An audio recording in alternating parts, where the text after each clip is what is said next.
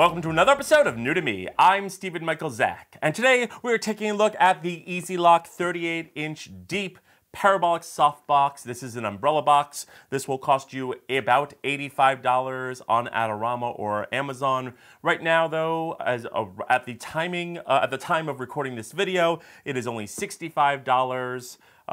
Being sold on Amazon, actually by Adorama. So there you go. But let's just jump into it. First off, you get this fantastic, very nice padded case. Now, I did buy this to replace the soft boxes that came with my Godox. Unfortunately, this thing is massive and is not going to fit in the case, but I will just throw this in the back of my car because it is super lightweight.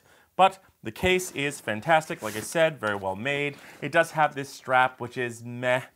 And this, of course, is the Glow brand, the Adorama brand. Let's go ahead and tear into this thing. It's got a nice zipper top here. And the first thing you're going to get is some instructions and the concave photo plate thingy here. I don't really know what these are for because I'm not a photographer. And inside you are going to get diffusion. You get an inner diffusion and an outer diffusion. Now, the inner diffusion you'll see has snaps, and that's because the inside of this does not have Velcro to hold the inner diffusion like most soft boxes. It actually has elastic, very strong elastic, and these nice snaps that I think are going to last for a long time. Velcro usually lasts forever, but you'll see when I put it together.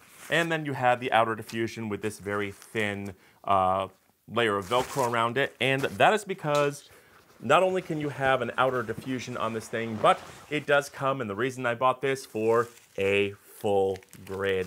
This is going to be fantastic for shaping your light. And let's go ahead and open this thing up.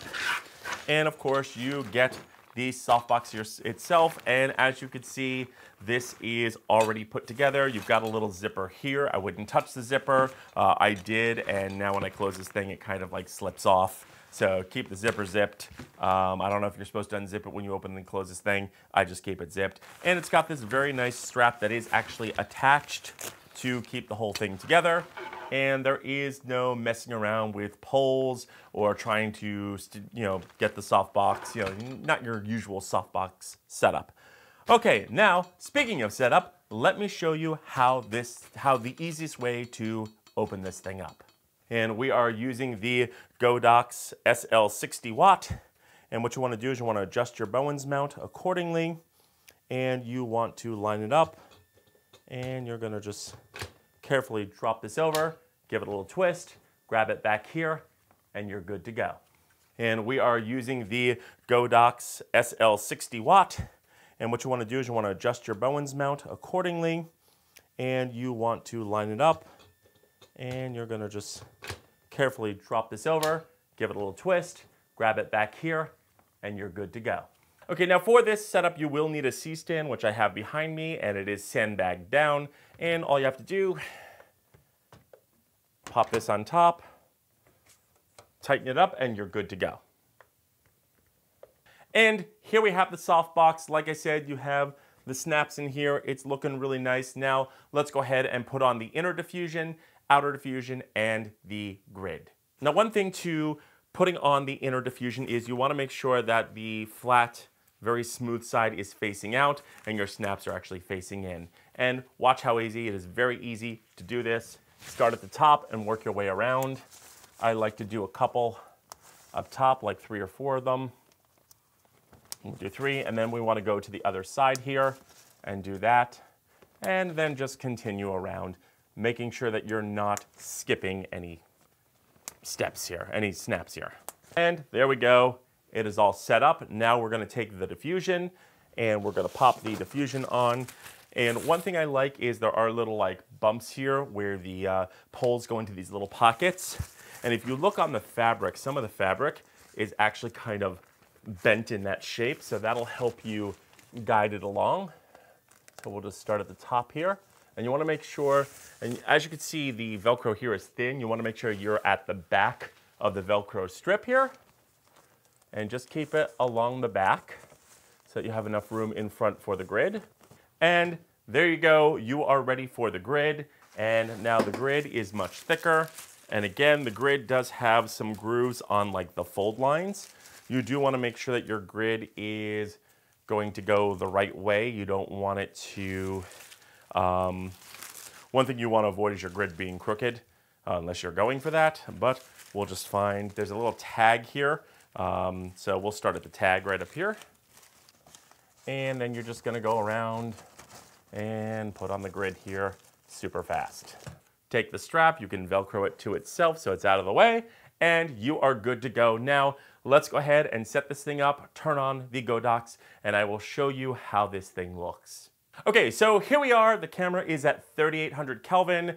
The Godox is 100%. We've got the inner, outer, and grid all on, and this is looking fantastic. The light is about 7 feet away, 6-7 feet, and that's because this is a very small studio space and it would be in frame. But as you can see, this is creating amazing light. It's even lighting up the background very nicely. It's really compacting your light. It's not overspilling. Not only that, but for a YouTube setup, you could take simply a little panel, little thing like this, and you can bounce the light in your face like so off camera, add a little hair light and an RGB in the background, and you are good to go for all things YouTube, interview. This is a fantastic setup. Now let's go ahead and I'll show you what it looks like without the grid on it. Okay, so here we are. We are again at 3800 Kelvin.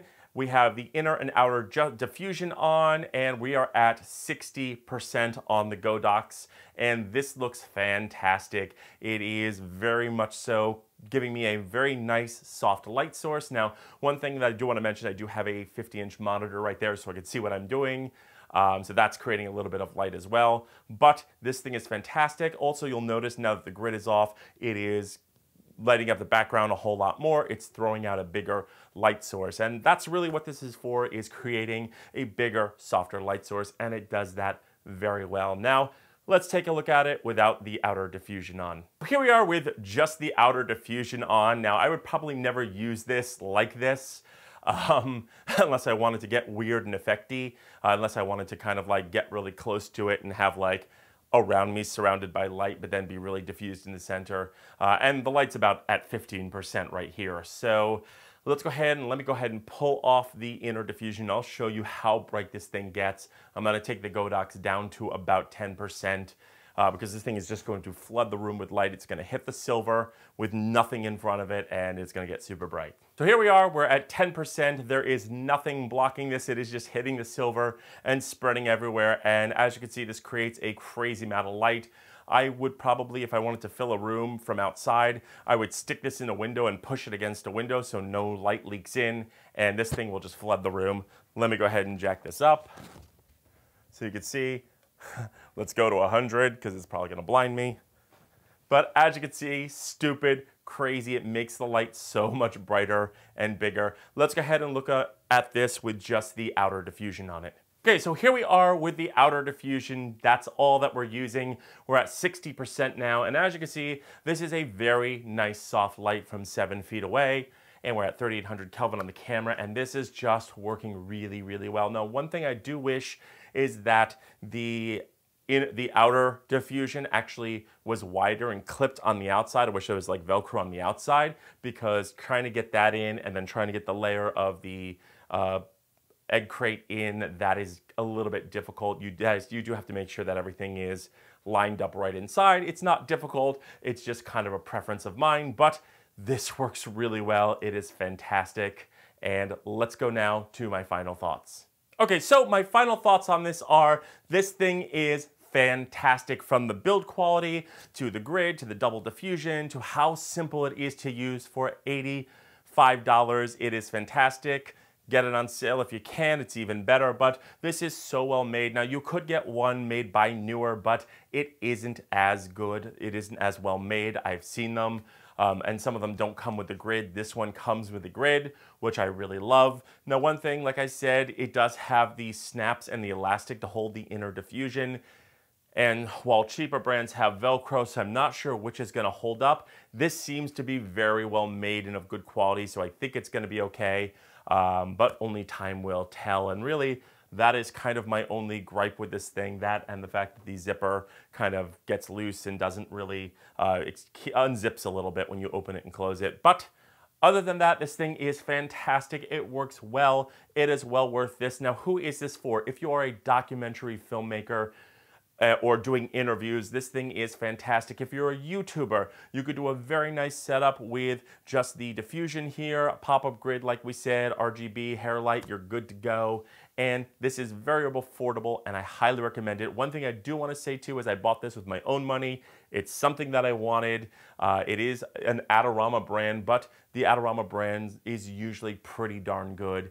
I love this thing and I am going to be using it a whole lot. So that's it. If you have any questions or comments, you can drop them in the notes below. Don't forget to like, share, and subscribe, and don't forget to mash the bell button to be notified when we drop a brand new video. I'm Stephen Michael Zach, and this is new to me.